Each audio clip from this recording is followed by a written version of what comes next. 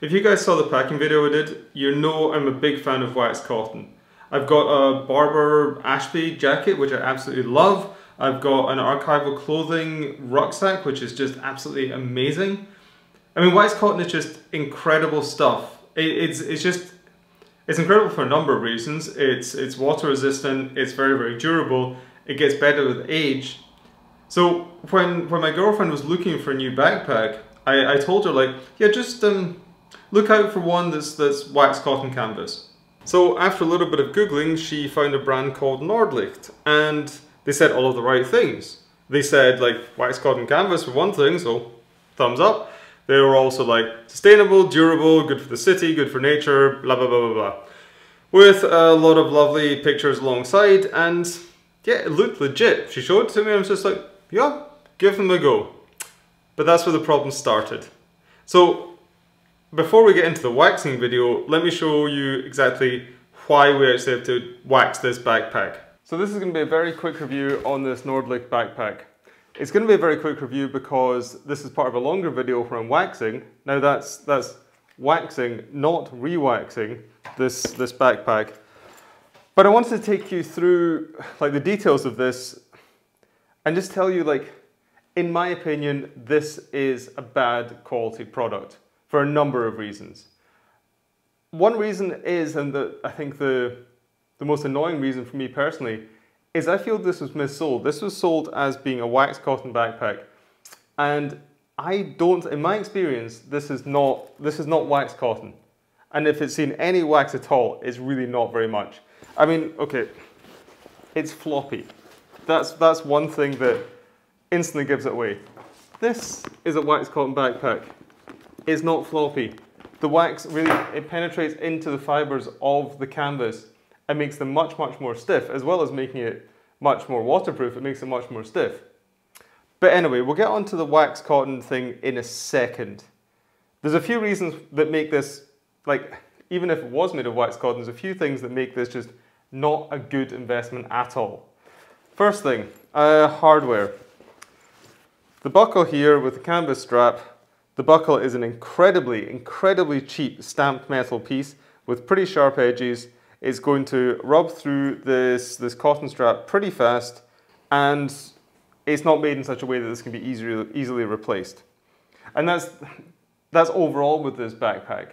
This is at a price point and a quality point where you're not meant to replace it, you're not meant to repair it, you're meant to replace it.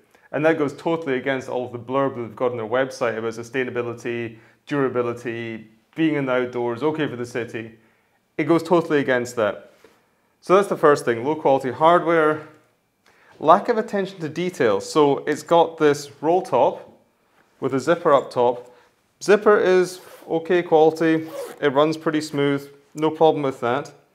But the roll top is meant to add an extra layer of protection to the contents, making it a little bit more waterproof. But it just folds over once.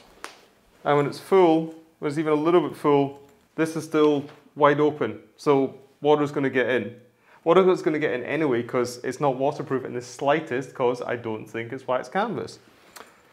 The pop snap here. Yeah, it's okay, it's magnetic, but it's again got sharp edges. This point here is a strain point, and I can already see that that is going to wear through and rip open pretty soon actually.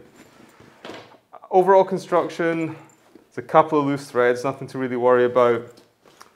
There's a zip pocket on the back, which I think should have had a longer flap, so this isn't actually going to scratch your jacket. That's quite a particular thing, but this part should go like further inside, so it's not going to rub on any of your coats and wear through them. The straps themselves, these are too thin to be comfortable in any way.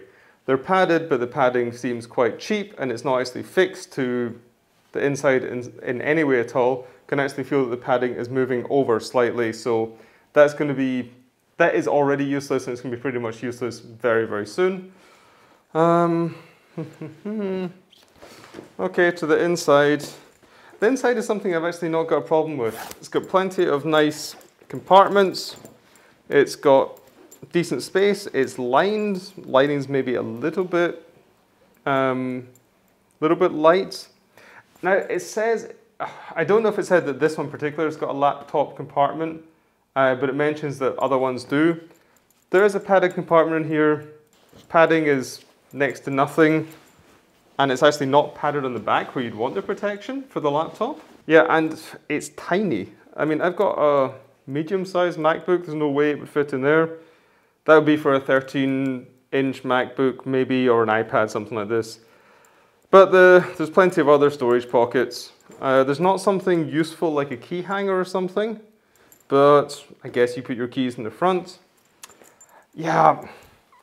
Okay, as I said, the main bug I have with this thing is that my girlfriend bought this bag because she thought it was going to be wax canvas, so a little bit waterproof, which is good for Berlin. You need something that's going to be a little bit water resistant, not waterproof. This is not, and I feel that that was missold. When I had a look at it, I told her that, yeah, I'm pretty sure this isn't wax canvas. You should maybe write away to them. She did, and they completely ignored her.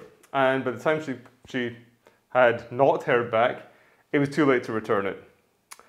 Anyway, right, yeah, to this wax canvas thing. Okay, as I said, in my opinion, this is not wax canvas. On the website, on the actual page for this bag, it says material, wax canvas cloth, water repellent, lotus effect. Lotus effect is when you sprinkle water or something and it beads on top. I've got news for you guys, the guys at Nordlicht. If you spill water in most fabrics that are a little bit tightly woven, you're going to get the lotus effect. Sorry, it just is that way. But like I said, we are going to test this out. So, we have here my old archival clothing backpack. Now, this is definitely a wax canvas backpack. It is about 8 years old, as you can see, because it's messed up. And it's never been re-waxed. That's really on me. I should have definitely re-waxed it. So the water repellent capability of this is going to be significantly lower. This is a few months old, so it should be much, much better than that. And for a control, we've just got like a canvas tote bag that I picked up from somewhere. And here we have, to simulate rain, some Berlin tap water. Look, it's tap water, I promise. I'll drink it. And yeah, okay, we're going to sprinkle some water on, and we're going to time it to see how long it takes to soak in. Stopwatch. Okay, and I'm gonna be very fair to the Nordlicht. I'm going to start with my archival clothing, then I'm going to move on to the tote bag, and then I'm going to move on to that. Right, okay, so 3, 2, 1, start. Then this one, and then the Nordlicht. Okay, yeah, that's quite extreme, but still, it's to prove a point. As you can see, that all has this like beading effect that you just get when you spill water on a tightly woven material. Yep, that's just sitting there as I'd expect. Here you can see a darkening a little bit of the canvas where it's soaking through. And yet here, that's after, I'll have to go back and see, but that's after just a few seconds, it's getting really dark and it's really soaking it up.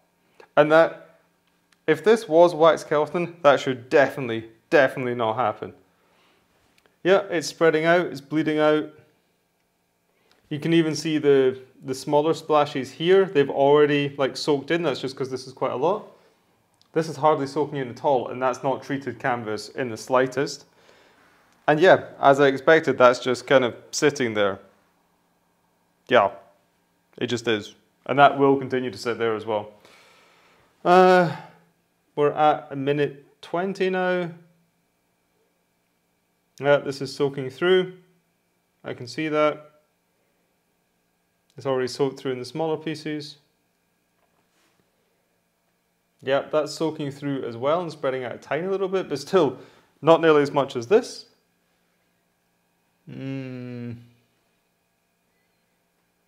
Yeah, I can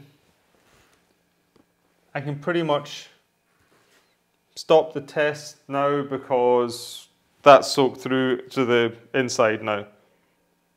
That's hardly soaked through at all. And this has not soaked through at all. Okay, yeah, so as I said, in my experience, and actually proven that this is not a wax cotton canvas material. It's just not. Yeah, that's gone through to the inside. And if you've got anything in your bag, you just don't want that to happen. Not at all. Let me just. Sorry, honey, if this is messing up your bag. But other people should know. Okay, I'll just dry that off.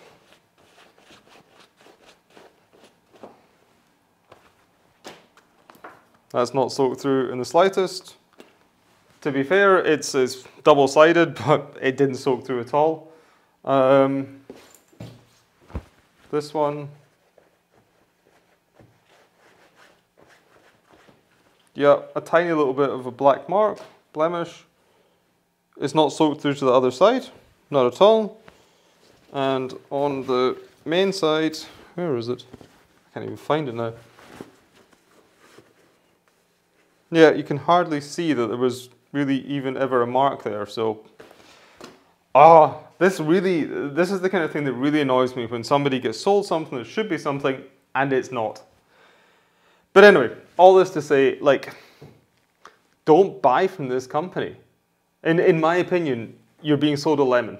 You're being sold something that's not what it says it is. So, that concludes this review section of this particular vlog. If you are just here to see the video about the review of this Nordlicht backpack, and you want to see what to do about the wax canvas not actually being wax canvas and just being canvas, and you want to see how to wax the canvas, then I'm going to put a link up in the corner somewhere to me actually waxing this non-waxed canvas. I'm getting really confused now. If you were here for just like the video about waxing this backpack, then just stay tuned because we're about to do it. And yeah, if you were here just for the backpack review, thank you very much for tuning in. I've been Matt Wilson, this has been CRD, and I'll see you in the next vlog. Okay, who's still there? Good, right, actually, let's get into this. Right, total transparency here. I've never done this before, so this isn't so much of a how-to video as let's see what happens video. I know I need a hairdryer. I don't need that, because that's already wax canvas. Don't need that, because it doesn't need to be wax canvas. Hopefully don't need that. Don't need this anymore.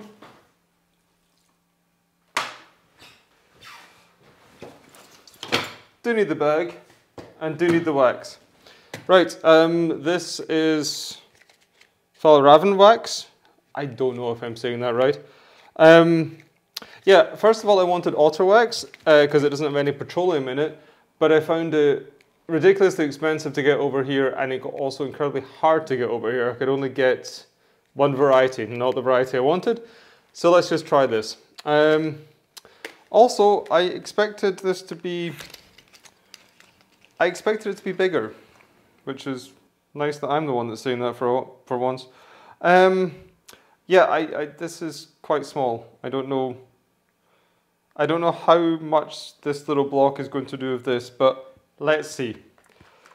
And as far as I understand, you just kind of like rub it on, melt it in with a hairdryer, and then you've got wax canvas. Well, let's see how this goes.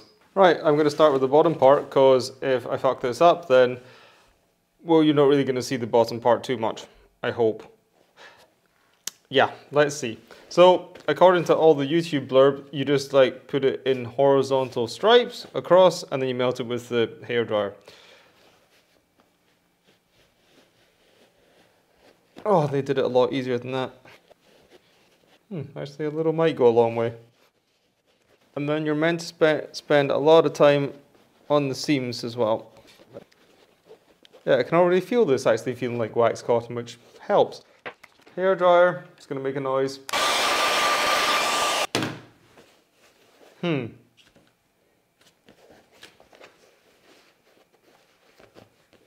put another layer on this.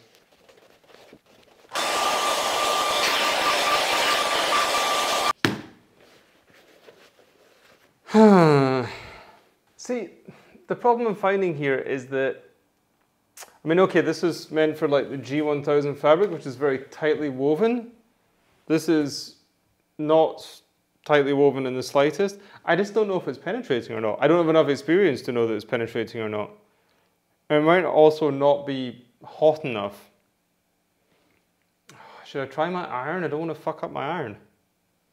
I'm going to try my iron. Now, I will be the first to admit here that this might be a horrible idea that ends up in me having to buy a new iron, a new backpack for my girlfriend, and a new shower curtain, and possibly a new table. Now, steam off. Okay, that's very hot. I'm going to start on a lower heat. That's more like it. That's what I wanted to see. It's actually getting dark.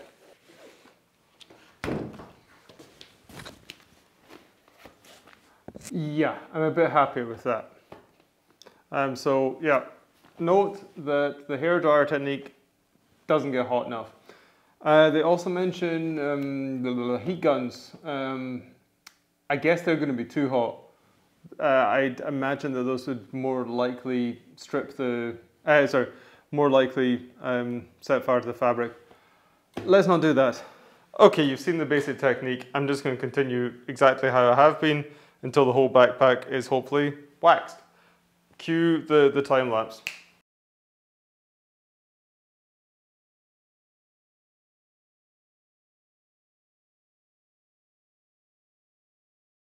Okay, that's that done. Took about 45 minutes. Used most of the wax, but actually not as much as I thought I was going to. I had got 2 packs and I've only used most of the first one.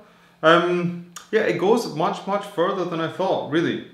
I mean, that was completely waxless, in my opinion. It's completely waxless, so it took quite a lot of the wax to really sort of penetrate all the way through the fibers, because it's quite a loose weave canvas as well.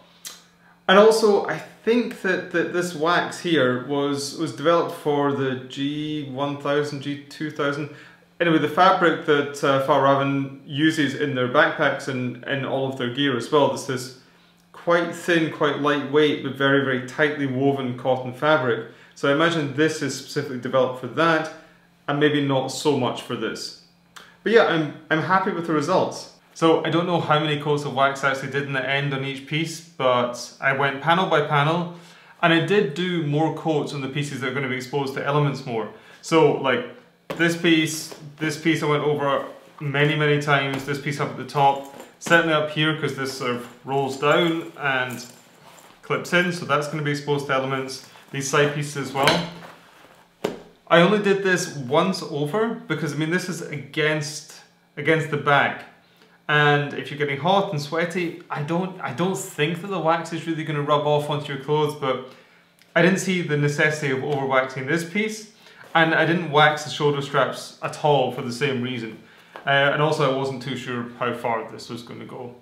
But yeah, this little thing went way further than I thought. This actually provides very good value for money. I think this was like 10 bucks. And just to top up your Fjallraven or whatever other wax cotton stuff you've got, I can say this would definitely do a wax cotton jacket, definitely do one of their bags, so can only recommend that. This Nordlicht bag, on the other hand, I definitely cannot recommend. Do not buy them. Fabric darkened down a little bit, but it's also got that nice feeling of actually being a wax cotton canvas now. It feels like a little bit cooler to the touch. It feels like a little bit more crispy. Not quite so floppy. It's actually got some heft to it now, which I really like. There's some darker spots here that there's a zip under here, more wax get built up, but that's just par for the course with wax cotton stuff. You know, you don't get this even factory finish if you're doing it at home. But the real test here is that, has it made it any more waterproof? And that I'm really curious about, because I don't know. Okay, so last time it soaked in within it soaked through within 30 seconds or so. Maybe longer than that, I don't know. But let's see about this time. Okay, I'll try and do this at the same time. Coordinate.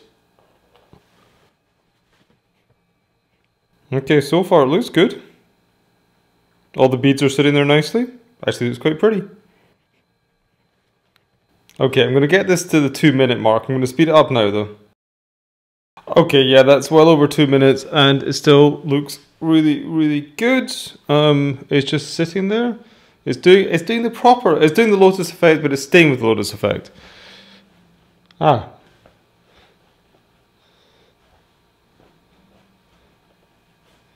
Okay, we'll just get rid of that. Okay, we can see like a small little dark spot here. Let's see if it's soaked through. Okay, don't need that anymore.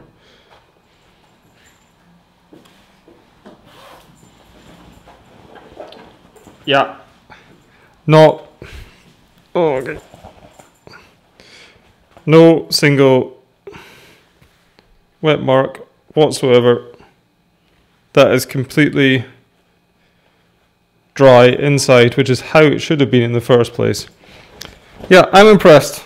Like really, that worked way better than I was hoping it would, so I'm happy. Okay, I've not even started editing now, and I can tell this has been a really long one, so if you're still here, still listening to this, guys, thank you very much for staying tuned this long.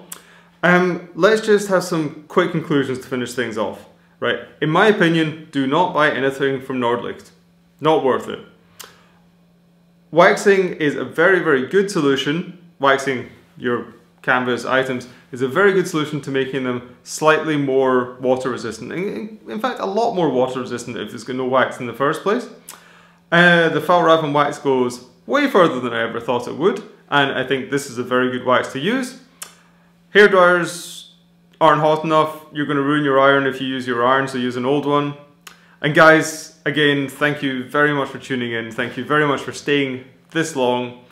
All of the links to our social media and that other good stuff is down in the links below, or the description below. And guys, please take care of yourselves. Please take care of each other, and I'm going to see you in the next vlog.